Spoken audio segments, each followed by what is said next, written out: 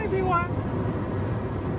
I'm on my way to Friesland and I'm driving on the Afsluitdijk, which is a very large dike, and it connects Friesland with North Holland. Those are two provinces in our country. And on the right here you can see the Zuiderzee, the South Sea, and which is now a lake called the IJssel Lake, because this dike closed off the sea, and you can't see it now because they're working on it on the left, but on the other side of the dike, on the left here, is the North Sea. Well, Waddenzee really. And why am I telling you this? It's because we're on our way.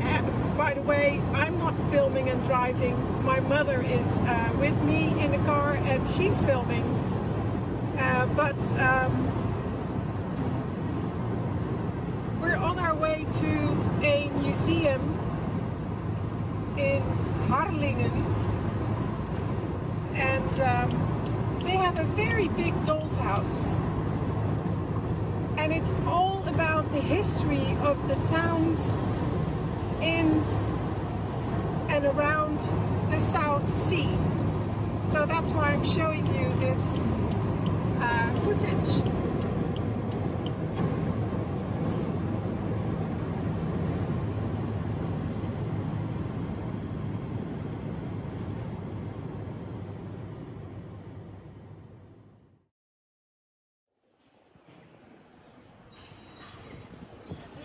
We have arrived in Harlingen, which is a very pretty old Frisian seaside town. Or actually it's a city, with city rights dating back to the year 1234.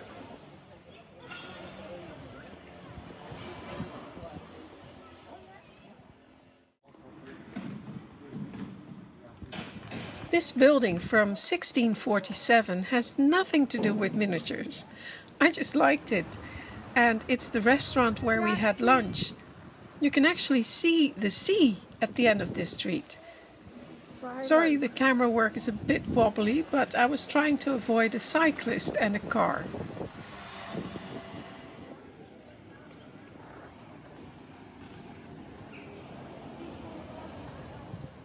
Here we are at the museum. This building dates from circa 1545. And the facades from 1744 and 1825.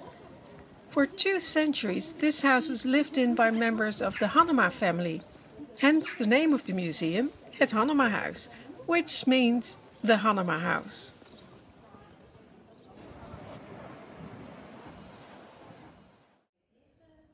Once inside the museum, we find the huge doll's house upstairs. You can tell it's a big house by the IKEA steps next to it, which look quite small there. The house is 2.5 meters high, 2.5 meters wide, and 90 centimeters deep. It was made in 4th scale by Daan Hensens from Amsterdam between 1990 and 2011. As I said when I was in the car, the rooms in the doll's house represent some of the historic interiors of towns around the South Sea, now the IJssel Lake. Although not copies of actual interiors, the 2 rooms on the top floor represent 18th and 19th century interiors from cities like Hoorn and Amsterdam. Here we're peeking through the windows of the front room, which has a wonderful 18th century china cabinet. Filled with china, of course, a beautiful chandelier and a gorgeous tall case clock, among other things. The maker of all this, Daan Hensens, and his sister Frida for the ceramics and the textiles, used all original materials and construction techniques. And the clocks all work, either by winding them or using batteries.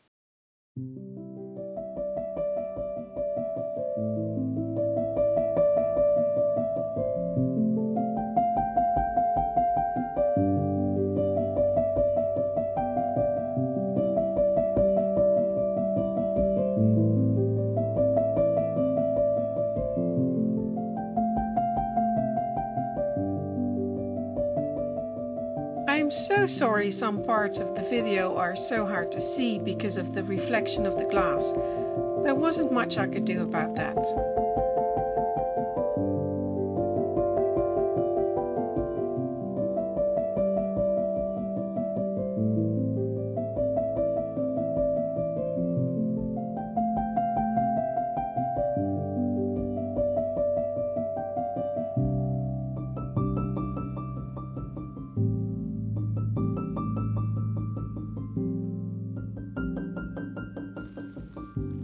From the front room we come into the zaal, which is the great room or hall. We see another 18th century cabinet, and here the rolls of linen are proudly displayed.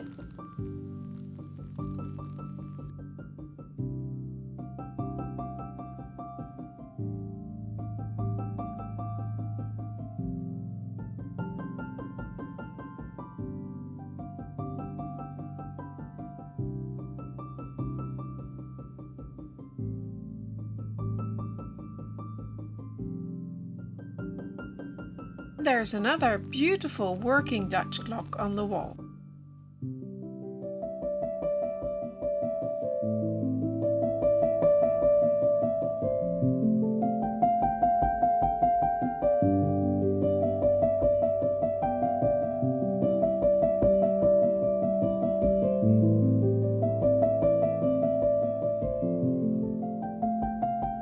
Although these rooms represent city interiors, above the 17th century fireplace hangs a lovely bucolic scene.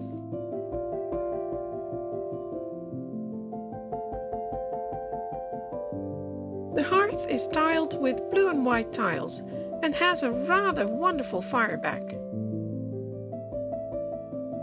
The conical copper pot with the lid was a very common feature in Dutch homes. It is called a doofpot, used to put the burning embers from the fireplace into, at night for instance, so it can safely cool down and be reused. I love the large copper bucket with all the rivets, and I would like to try and make that myself, in 12 scale of course. It is amazing to me that Daan Hensens made all of these items himself. He has such a huge range of skills.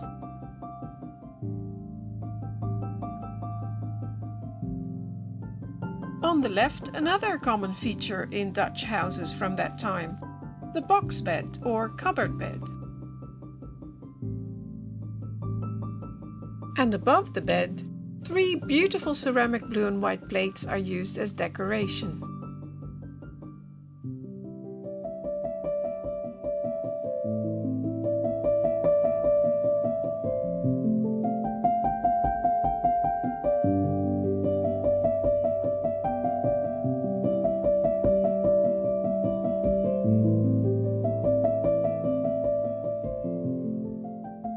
The middle floor shows rooms from the towns of Staphorst on the left and Hindelopen on the right.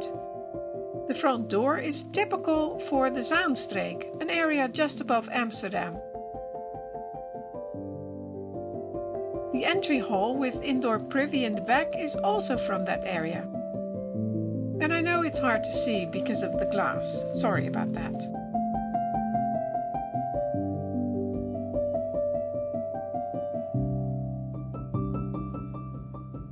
This room on the right, a mixed Frisian interior with painted furniture from Hindelopen, is often seen as typically Dutch, even though it is all quite regional. Practically every wooden surface has painted decorations. The child's high chair, the table and chairs, the cupboard from Assendelft and the Bible cabinet. The tiled fireplace was a copy of one found on the island of Terschelling.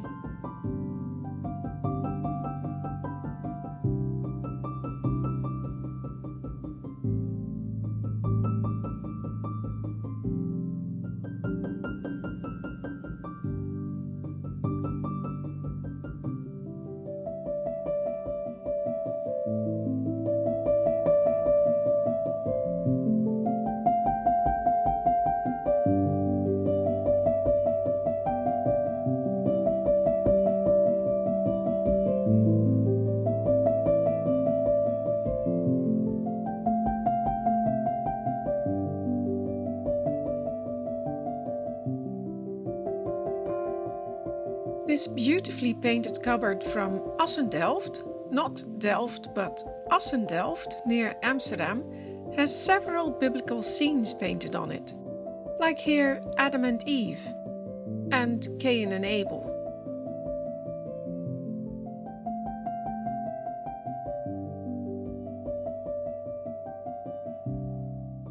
The room on the left represents Staphorst, again with many pieces of furniture and objects seen as typically Dutch, like the clock, the oil lamps, the tin and copperware, and the painted plates and tiles.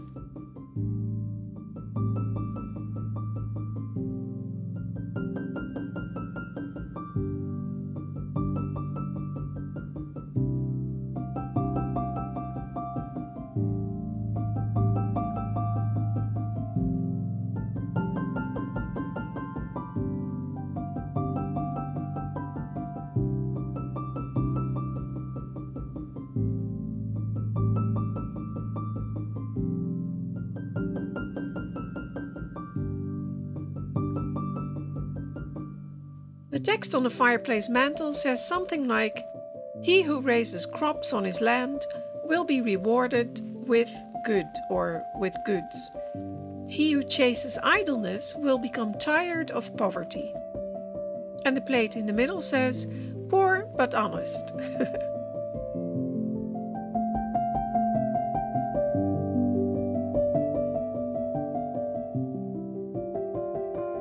I love the tile tableau of the cat and dog, which are similar to the ones I painted for the kitchen in my Herengracht canal house. And I also like the screen in the sliding window. Again, something I'd like to make for my canal house Herengracht. The lower floor houses kitchens on the left and a maid's room on the right. The 19th century maid's room is very modestly furnished, with an alcove bed, a chest of drawers and a mirror, a clock, as she couldn't be late for work, a table, chairs, and of course a Bible. Next to the maid's room we find the kitchen, which has a dining area, again with a Dutch clock, simple chairs and a table with tinware. The tinware coffee pot with tap is a more simple version of the one in the front room on the top floor. The table sits next to a beautiful 5-burner stove.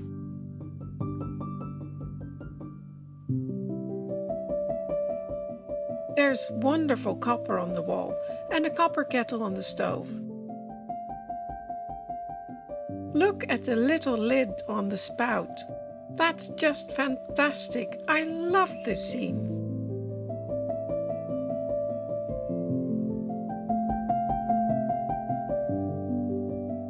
To the left is the cooking kitchen, with another place for cooking which is part stove, part open fire, where I suppose coal or peat would have been used.